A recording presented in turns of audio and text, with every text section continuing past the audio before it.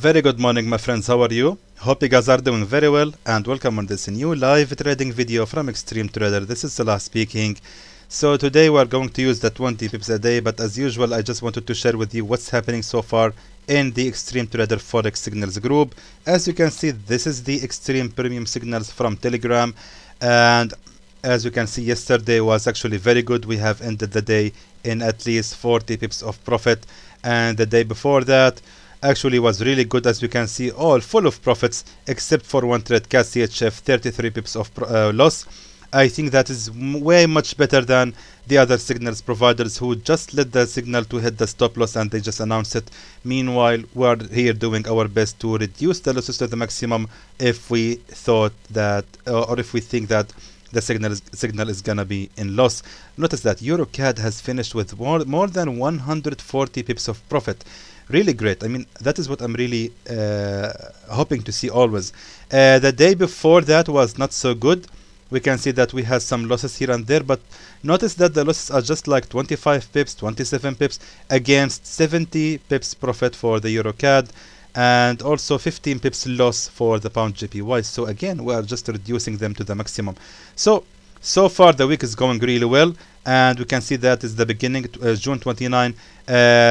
All of the signals have reached the take profit except for the AUD CHF, 12 pips of loss only, which is fair enough. Yeah, the week is still going very well and great. I believe everyone is happy in the premium group. I hope so.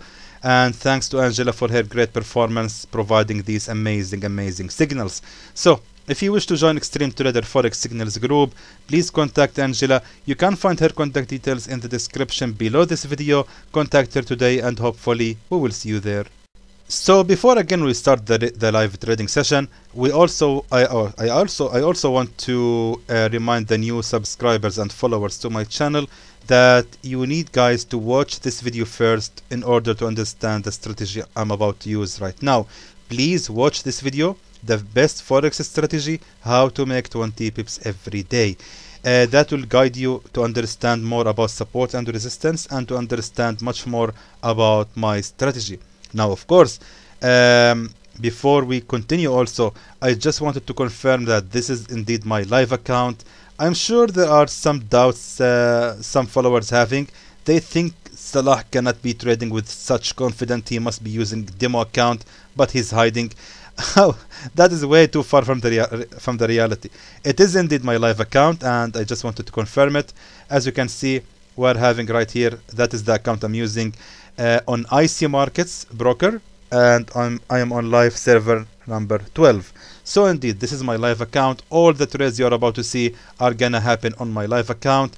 I'm just hiding the number because I just don't want to show it to the public for security reasons, of course. Okay, so let's right now move on and find some decent setups. Let's start with the pound NZD. So the pound NZD, let's go back to the 4-hour chart. Pound NZD is right now making the breakout from the support level on the 4-hour chart, and our best chance is gonna be the retest of that level. So meaning we need to wait for the pair to actually make a little bit more reversal to reach the previous level of the support before we can start shorting the pair. That's gonna take some time, so let's just skip it and go somewhere else. Pound AUD, nothing good also. Pound CAD, nothing good yet. And same also for the pound JPY, nothing good yet here. I'm just searching the pairs one by one, and I think I might need to pause the video until I find a good setup, my friends. I'm still searching here and there. Still nothing good.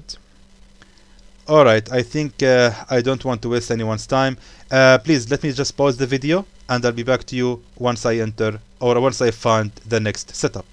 Alright, so I have found here a good setup. Actually, we can wait for it.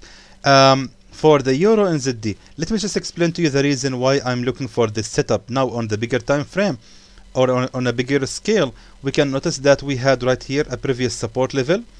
Now that support has become already here a support number 1 after the the bullish breakout candle, and right now we can expect the pair to create support number 2.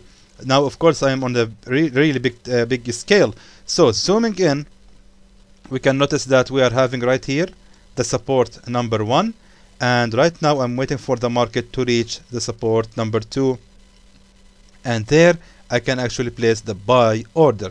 Now it's very important to explain to you, my friends. Now those who are following me for a long time, they know that when I am seeing a support or resistance, there is the right way to draw the line of support or resistance. In my opinion, it's wrong to draw it like that at the lowest bottom of the wick, or to draw it at the closure time or the closing of the candles like that. In my opinion, the right way to draw the support line should be in a way the line is touching all of the wicks, and that is exactly how we do it. So as we can see, my friends, right here I have drawn my line in a way it touches the shortest wick in the reversal, and if we look at these tails right here or wicks, we can see that we are having this long one, and we are having right here also the long one, and that is the shortest tail of the reversal, and I have drawn my line in a way it touches all of them, and especially the shortest one. So that is the right way, and therefore now we just need to wait for the pair to fall a little bit more, touches the same level of support I have drawn here, and then we are gonna place the buy order. That's gonna be really good setup, and I'm actually gonna increase the lot size. I'm just gonna make it 0.40. That should be fine. And the good thing here is, since we need to exit our trade, if we place the buy order right here, we need to exit our trade at the nearest support or resistance.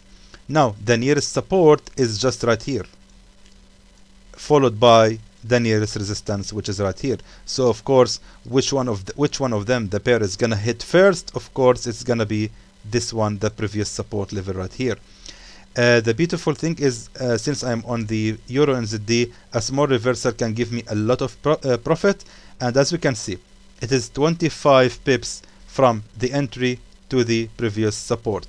That's gonna be awesome, and let's just wait for the pair to fall a little bit more down and expect it to bounce exactly at that previous support level. Let me just do something right here. I'm gonna set an alert, so MetaTrader is gonna send me a notification once the pair is actually gonna touch that level. I think I have another alert for the pound JPY. Let's check it out. I think I forgot it. I forgot it, to be honest. Let's just cancel it. I don't need it anyway. Let's focus just on the Euro NZD and just wait for it. What? Did it reach it? Euro NZD? Not yet. Okay, I'm gonna delete it anyway. I think there is a bug in my software. So anyway, let me please now pause the video until the Euro NZD being activated, and I'm gonna back to you once I open the buy order. Alright, so right now I have switched to the 1 hour chart, and I am on the pound AUD. And actually, my friends, as I told you, we are going to use the 20 pips a day strategy, but I think we need to stick to the rules. I think the last video was not so good because it was full of just predicting the direction of the trend. That is not exactly what the 20 pips was about. Now this video I'm gonna make sure it's all about 20 pips a day strategy rules. Now, seeing this on the pound AUD on the 1 hour chart, now we can see that we had right here a previous support level. That support has been broken out by this bearish breakout candle. That has been checked. Now looking at the left, as I told you in the strategy rules, we need to mark a line like that at the opening, at the closure of the candle, and we need to also look at the left to find the nearest resistance to my bearish breakout candle. And by looking at that, we see that here is empty, there is nothing, and here we are having a support, then we are having right here the resistance. That means I should actually place my trade exactly right there, where this resistance is gonna keep its position as a resistance. So the resistance right here is gonna be a resistance there as well. So actually I think I'm late because I was just explaining to you. Oh my god, I lost 7 pips. Yeah, because I was explaining to you I missed the opportunity. I should have placed the sell order right away. Actually, you know something, I'm gonna place the sell order right now. I don't really care if I'm late. The entry is still good, and that resistance is eventually gonna be a resistance. I just wanted you also to notice the entry. It was really perfect. The trade has been triggered exactly where the price is, and that's because of the low spread from IC markets. Really, I find them the best broker in the world, honestly speaking. Now, since I have placed my trade right here on that resistance, I need to exit, of course, at the nearest support, and I set my take profit to be right here. This is the nearest support to my entry, and thankfully that's gonna give me about 20 pips of profit exactly. Perfect. Let's just set the same as a stop loss just to be sure that nothing is gonna happen suddenly and the trade might actually screw up. Let's check again the Euro NZD. I think it's very close actually to happen, and yes, it's getting closer. Let me go back to the 4-hour chart, and yes, it's getting closer. Let me now again, my friends, pause the video until I find another setup that I can enter front of you. Okay, now I'm looking at the AUD CAD, and I think it's very interesting. I'm gonna place another sell order right here. Let me explain to you the reason. Now remember, my friends, we are on the 4-hour time frame. Okay, so noticing that we are on the 4-hour time frame, we can remember that actually each candle can represent its own support and resistance. So in this candle, for example, here in the middle, we're having here a resistance, and right here we are having a support. Recently, that support has been broken out by this bearish breakout candle. Therefore, following the strategy rules, if we look at the left to find the nearest resistance, in the 4-hour chart is not so clear. Let me go to the 1-hour time frame, and as we can see, we're having the resistance level right there and right there, right here. And as I have just explained to you, that is the right way to draw the resistance line, in a way that the line actually touching the shortest wick of the pattern or of the reversal. Now, what happened next? Let's ignore these fake breakouts. I don't care for them. What I care for is the actual breakout candle, which is right here, this one, this very same candle. We had here the support, and right here we are having the resistance attempt. Therefore, I have placed my trade right here for the sell, because that resistance right here is gonna keep its position as a resistance, and that is the good thing here, is that is the resistance number 1. So I have placed my trade right here. Actually, I trust the support or resistance number. Oh, wait a minute. No, sorry. It is resistance number 2. That is the resistance number 1. Right here, this wick here, that is resistance number 1. And right here, I have placed my trade on resistance number 2. Actually, I was about to tell you that I actually trust resistance number 1 more than 2. However, that doesn't mean that the second attempt of the resistance is gonna fail, of course. It is trustworthy, and I like it actually. So anyway, let me just now decide where is the nearest support or resistance. There is the nearest resistance right here. For my entry, that is the nearest resistance, and unfortunately it's not gonna give me a lot of pips. 10 pips only, should be fine anyway. Let me just set the stop loss to be almost the same, and let's wait and see what will gonna happen. Let's check the first trade. First trade still going in loss. However, I think it's gonna be later in a good profit. Eventually, that is the resistance line like that, and I have already a late entry. Go back to Euro NZD. Still, the pair did not reach our perfect entry. Really, Euro NZD can be the trade of the day, because as I told you, my friends, it is called the 20 pips a day strategy for a reason. We just want to focus on only one trade per day. We don't want to enter many trades. I'm just doing that because I have a lot of experience in this strategy, and that is my account. I have the freedom, of course, to do whatever I want with it. Anyway, if you want to learn and if you want to understand how to use this strategy, I highly recommend use only one trade per day, and that's it. If you want to be a day trader, you need, of course, to limit your trades to the maximum and avoid over trading. So everything is going well so far in my opinion. Even though this one is going in loss, it is still in the safe zone. So let me now please pause the video, and I'll be back to you, my friends, to show you if I opened another trade and what's it gonna be. Okay, so actually I'm a little bit upset because I was talking and I noticed that the recording software was not running. I have entered actually another trade, the pound JPY, and okay, let me explain again the reason. Sorry, it wasn't recording. So on the 1 hour chart, for actually I just want to check again the euro and ZD. I think it's gonna hit it anytime. Someone might tell me, Salah, why don't you place a pending order? I will tell you, I don't like it because I just need to watch the price action. Maybe something is gonna happen and it's not gonna be a good deal anyway. So I just want to keep my eyes on it, and I want to watch the live the price action happening. It's just like 3 pips away from the perfect entry. I'm gonna place, let me just reduce the lot size. Okay, I'm gonna enter anyway for the euro and ZD. That is the setup that we have been waiting all since the beginning of the recording. Now let me go back to the pound JPY. I need to explain to you the reason why did I enter this trade.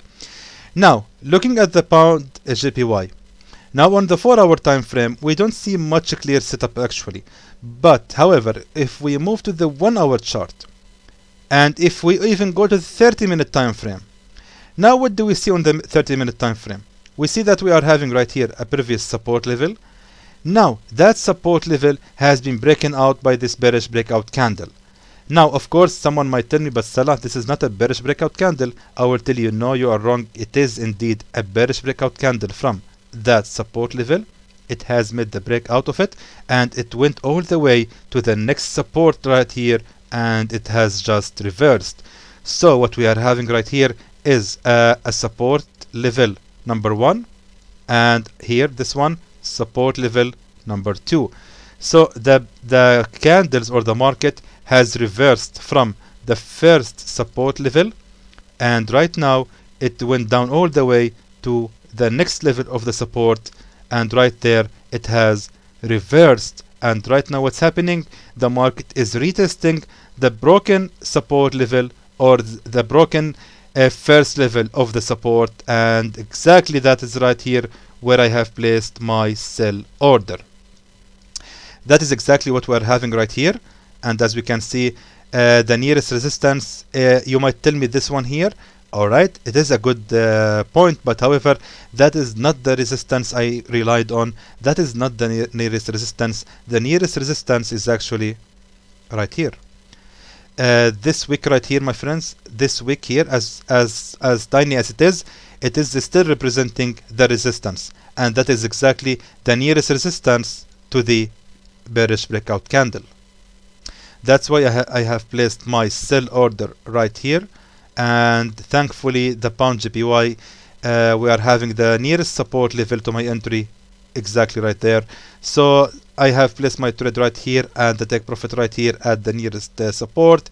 That should give me approximately 21 pips of profit, which is really great. So we are having right here these 4 running trades. I'm not gonna enter any more trades because I'm using actually a big lot size on this small account. So that's gonna be it.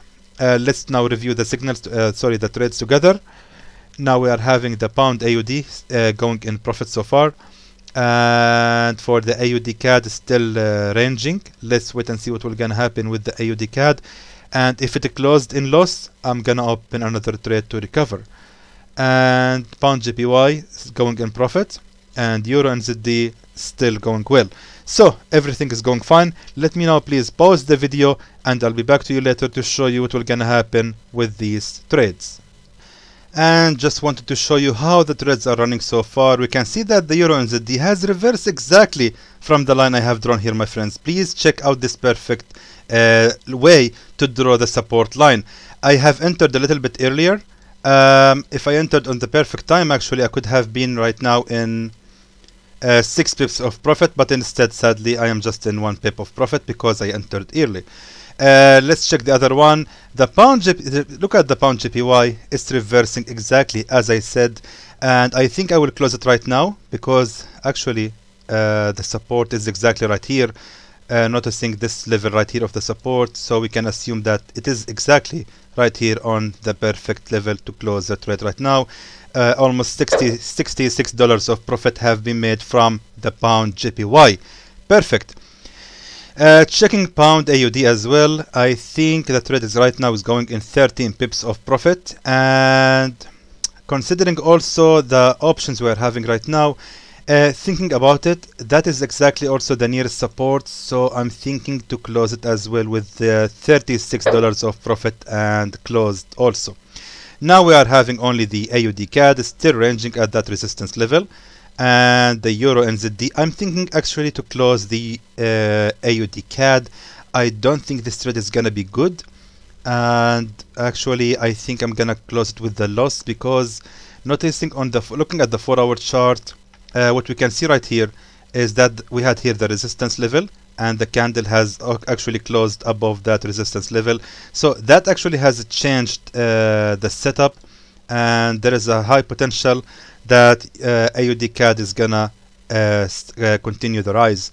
Therefore, I think I'm gonna close it right now. $6 of loss is totally fine. We have made more than I think nearly $100 of profit, or $95 of profit, which is great. Let's see right now. So we only have the Euro NZD.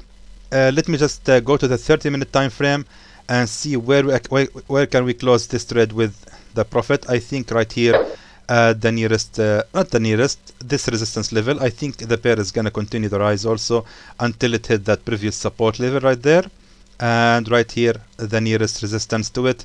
So I think closing the Euro NZD at that level gonna be smart, or better idea. So we can expect about 17 pips of profit from the Euro NZD. Sorry about that. Okay, so let's now pause the video, and I'll be back to you later to show you what will gonna happen with the Euro NZD. And as we can see, the Euro NZD is going in profit, but the problem here is I don't want to go against my strategy. My strategy says that we should enter at the support level, and we should exit at the nearest support, and therefore sorry, the nearest support or resistance. That is the resistance, and right there the pair is on that level, and I think it's the time to exit the trade, because I don't think it's gonna, or it might take some time to continue the rise to that resistance. So let's just close the trade and end this deal, and let's just finish the video like that.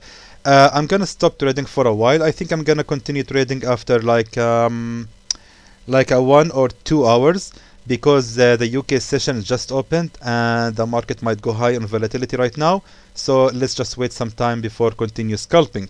So anyway, I think this video was better than the first one we did this week, and I think I have followed the strategy rules as they are. I really hope you guys can get benefits from watching this video and applying the strategy as well. So in the end, I hope that was informative to you, and I would like to thank you for watching.